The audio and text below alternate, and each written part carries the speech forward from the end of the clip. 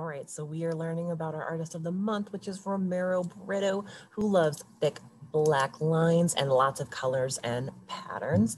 In this video, I'm going to show you how to draw an elephant. So the first thing we're going to do is we are going to start with a large shape right here in the middle that is going to be the ear. And the ear is going to be a shape that's almost like a backward C.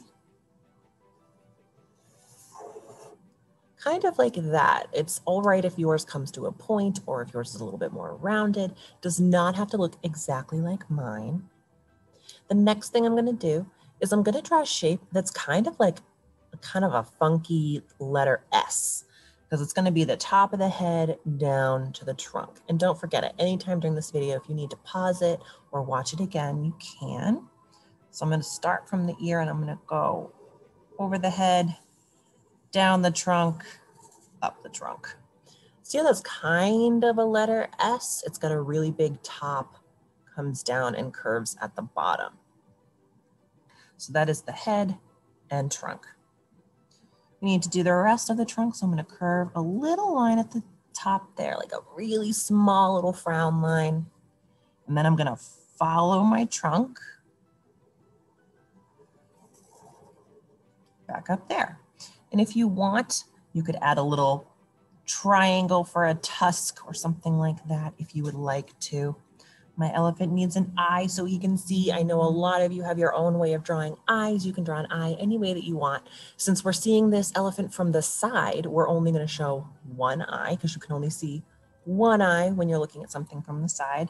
And I like to draw eyes by drawing an oval with a circle colored in. Here we go. All right, now we need our elephant body.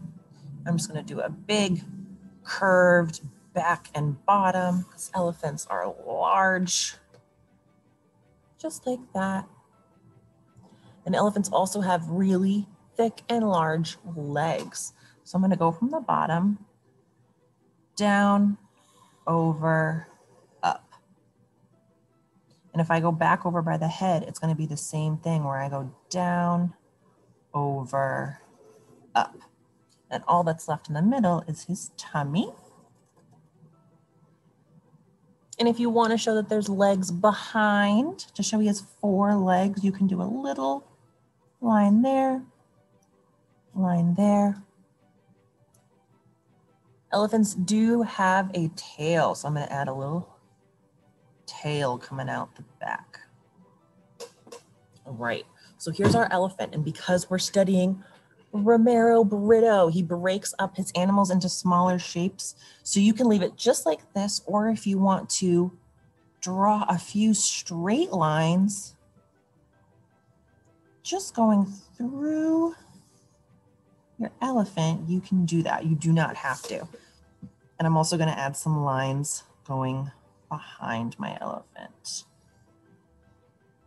And I'm going to speed up this video so that you can see what I do inside all of these different sections, because I'm going to add bright colors and shapes and all kinds of things. So I'll speed up the video so you can see these are extra things you don't have to add to yours. You did not have to draw the lines inside the elephant, but you can if you want to.